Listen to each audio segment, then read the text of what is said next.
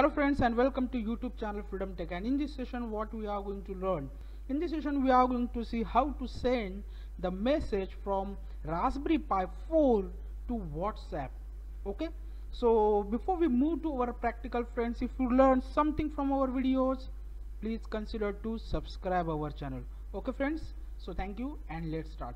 So friends, we are going to use here a Pi Watt kit on our Raspberry Pi 4. Okay, and then of course we are going to make a simple script to send a particular message on a particular number. Okay, so simply first we are going to install our package. So sudo pip3 install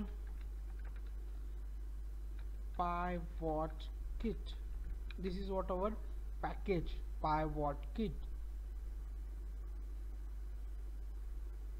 Okay, as you can see, I have already installed the kit, Pi Watt kit package. Okay, you need to install a first Pi Watt kit package using sudo pip3 install Pi Watt kit. Okay, then I'm going to use here a Thony Python editor. Remember one thing, friend, you need to open a Thony editor without sudo.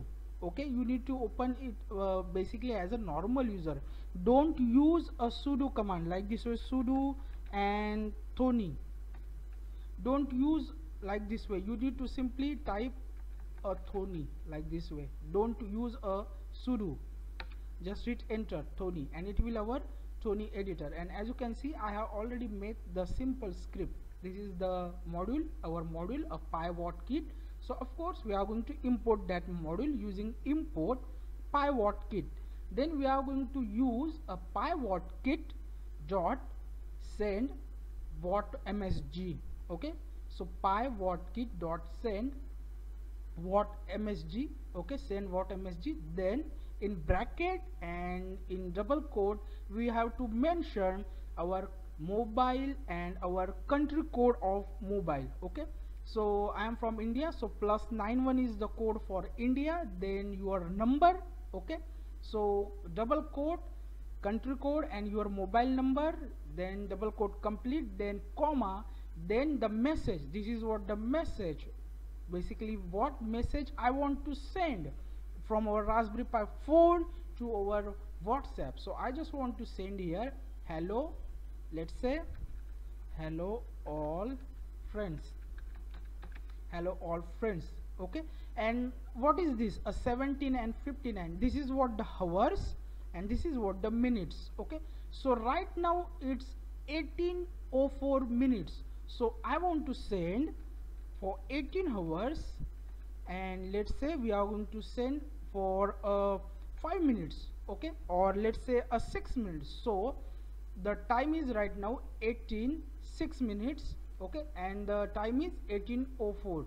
So what will be happen at 18 hours 6 minutes, this hello all friends message will be sent on this number.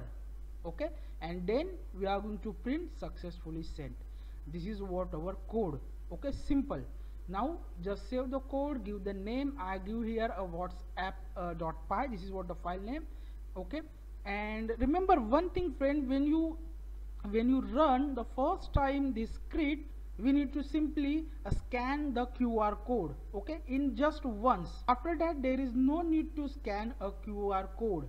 Okay, so you need to just once scan your QR code for WhatsApp web. Okay friends, so I have already scanned the QR code. Okay, now as you can see it's 18:06, so I am going to change right now the timing is, let's say 18:07, and I am going to save the code and run the code. And as you can see right now there is no Chromium browser is open. It will automatic open Chromium browser and it will automatic go on WhatsApp web. As you can see here, it's automatic go on the web whatsapp.com. because of I have already scanned my QR code, there is no need to scan the QR code again. It's opening the web.whatsappweb.com, and this is what the user where I want to send a message. Okay,